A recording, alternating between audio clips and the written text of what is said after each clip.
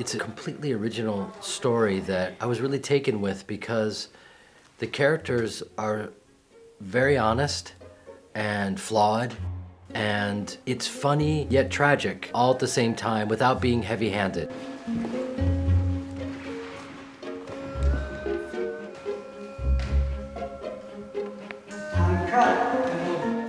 At the centre of the story is the father-daughter relationship, and I liked the script because I thought that relationship was very true. It wasn't glossed over or made sugary. It was a real father and daughter, a teenage daughter, and sometimes they clash and they get angry with each other. Anything exciting going on in school today? Seriously, Dad. Finally, now she responds to me. Do not call me she. Tom in Cuffley and Harriet in Birmingham.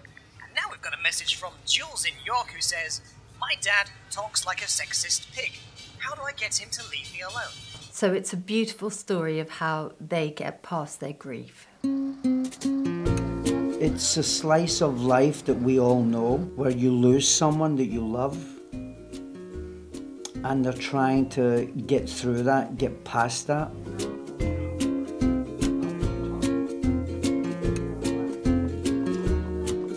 And also you have a teenage girl who's becoming a woman, and a father who's dealing with the loss of his wife, the only woman he's ever loved. And so to get beyond that, they have to repair their relationship. But in our movie, it's so funny the way they do it. When I read the script, right away I saw the potential of the film, because it's a beautiful story, it's got emotion, it's got funny moment, and also we wanted to make a Christmas movie, and York is such a wonderful city to shoot in. I say let's do it, and let's do it in York.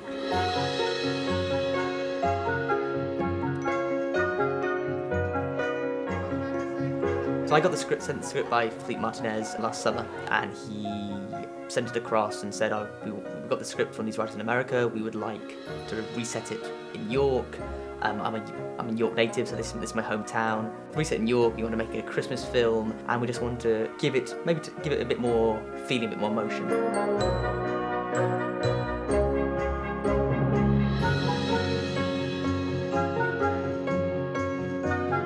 I play David, Olivia plays Jules, my daughter, and my wife, her mother, passed away 2 years ago, and we're trying to navigate during Christmas, and it's a comedy, and it's also about grief.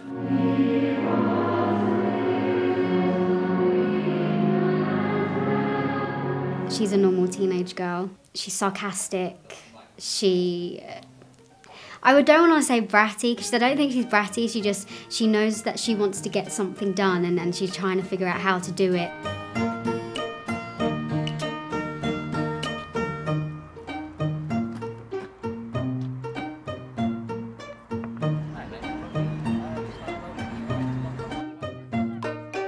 What I love about Sarah is that she's very straight talking, very down to earth.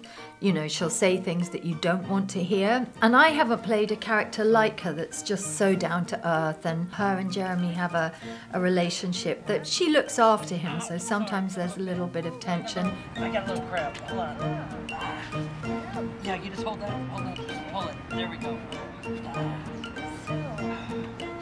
tell me about her. Who? Amanda. Is she intelligent? Yeah, fiercely. But she's always been there for them. They have a history. Sarah's she's a salt of the earth character, as they say up north. Right.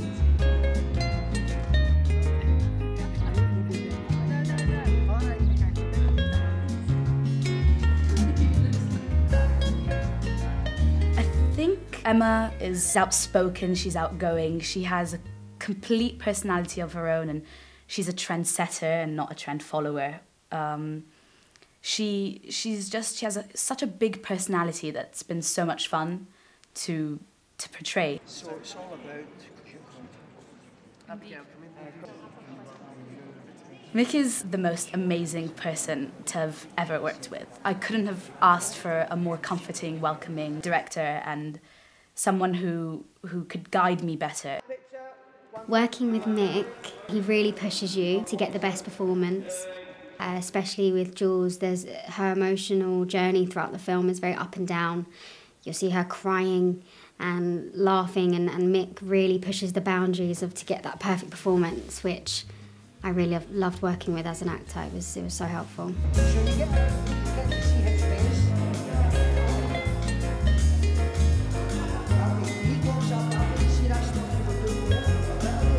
Mick Davis is a really great director for a number of reasons. He creates an atmosphere where you feel incredibly comfortable to play. Here's what you do. When he tries to get through the middle, squeeze up. He tries to go to your left shoulder, squeeze up. Aye. But don't just keep singing with big smiles on your face. Okay. Are you singing out to the front? You're singing that. And he also has great suggestions that he's not overbearing with. He'll come in and throw something in that's just perfect. He likes to sit back and watch, and then come in with these great suggestions that will really add a lot of different dimensions and color, and maybe a little humor when we didn't know it was there. And do we dare attempt it? Yes, you do. And he's just a great calming force, but he knows exactly what he's doing. And cut there. And what I like about the way that Mick and Jeremy work is that they adapt it to suit the situation. So it's a very organic way of working. It's very fluid. It just requires of you to be loose. And he comes up with very personal touches and comedic touches. He is very good with the comedy.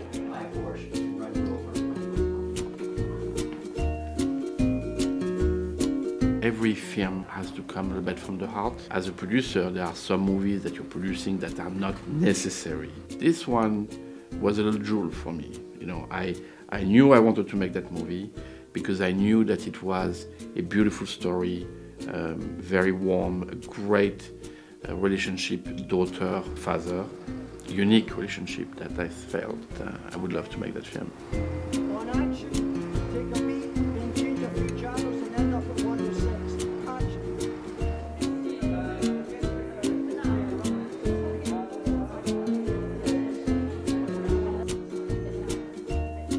The casting process took us a while. We knew we had to shoot at Christmas, so it added stress to the casting process in order to get an actor, an internationally recognised actor, who was going to be available before and after Christmas.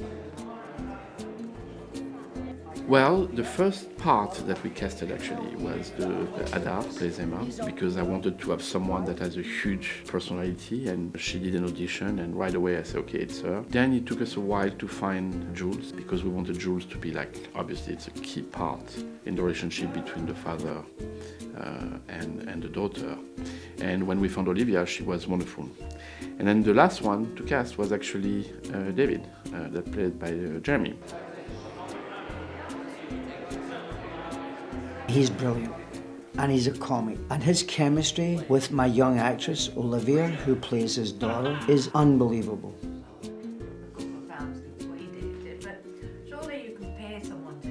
Jolie Richardson. And she comes in, and she gives me another layer between her and Jeremy. And their relationship is so hilarious, the way they go at each other. God, I'm lucky, because I got the perfect cast. So where are you from?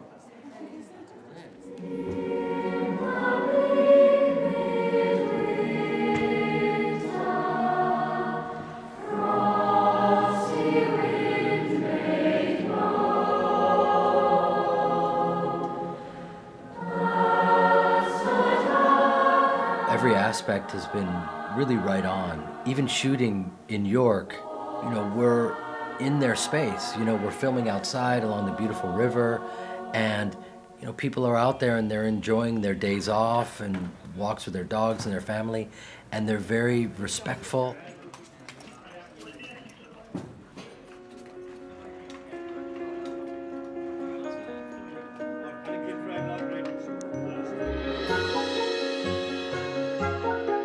From doing this film, I think I learned that it's good to ask for help if you're struggling. You don't really see Jules ask for any help until the end.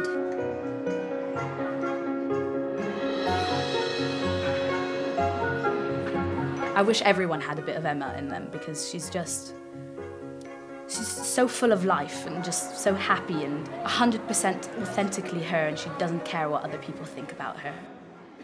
Hear the page and stand by me, if thou knowst its telling. Yonder peasant, who is he, where and what is wearing? I played a lot of characters that, like Shakespeare says, sound and fury signifying nothing. Like they're very boisterous and over the top. And this was a chance to play a real human being. And this character is probably closer to me than any character I've ever played, so I'm just really lucky to play him. Preparing for the role of Jules, I took quite a bit of inspiration from my little sister. She's 14. And you'll see her come home from school and she'll just be like throwing all this information about, oh, this person was arguing with this and this teacher, oh, she's a, you know, whatever. So I took a lot of inspiration from her just in the energy as a teenager, because when I was younger I was quite like, I wasn't really bothered, I didn't really speak to anyone, and to have that energy behind it. Also just thinking back to when I was at school and all the different personalities that I had in my school, trying to find the connection with Jules and stuff. And luckily I've never gone through a close loss of a family member, apart from maybe grandparents or something, but when I was very young. So I asked my mum about when her dad passed away. She was quite young. And how families, they try to come together, but sometimes it doesn't always work out. So it was difficult, but a challenge. And I learned more about the role at being on set as well. I prepared for this role by, obviously I talked to Mick in advance. I did research on kind of the story and the characters. I asked a lot of questions in the beginning. And of course, as soon as I got the script, I read it a few times to kind of get, not only to memorize the lines, obviously, but to kind of get a feel for Emma as a person and understand her backstory and, you know, where she's come from, what she's done in her life, so that I could really build a character that was three-dimensional and had a more sense of, you know, I think Emma's a very relatable character. I mean, I hope she's a very relatable character, and I think that I really wanted to show that on camera and make sure that everyone who's watching kind of gets a feel for that. So I read the script multiple times. I always asked questions, especially to Mick, would it be good if we put this in here, or with all kinds of little propositions that I thought could build the character, and I think that really helped kind of convey and evoke her sense and who she is, which is what it's all about, really. My relationship with David, so we're old friends. We once had a relationship together. I think it's lovely in the story that exes can be friends, and me personally in my life, I love being friends with my exes. It makes me feel that whatever love we've shared with someone, we can carry on, albeit in a different format. So yes, it's possible to be friends with your exes. It requires a little bit of work, and if anyone's hurt, you can't do it, or if your ego's being spiked, you can't do it, but it's great to be friends with your exes. I think the biggest challenge for me, given that it is a comedy, I'm not a comic writer myself, I think that, at least when I started, that was my biggest fear. Am I going to make it funny enough? Is it going to make people laugh? Obviously, that working with Mick, the director, is a big help with that, because he has more of a comic background than I do. And yeah, I think that was the biggest challenge in my head, at least.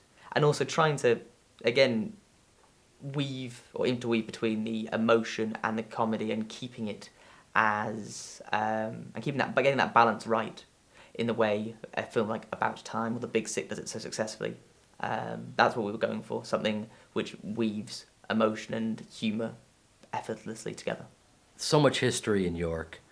Visually, it's just incredible. It's a feast. And I just can't believe they don't film here more. I mean, the secret's going to get out. It's like this hidden jewel. And we're really lucky to be here. Everyone's on top of their game.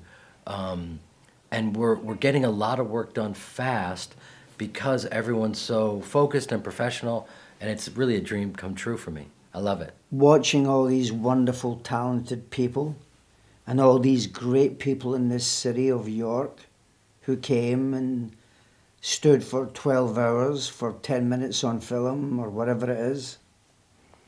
And the joy of working with a great crew.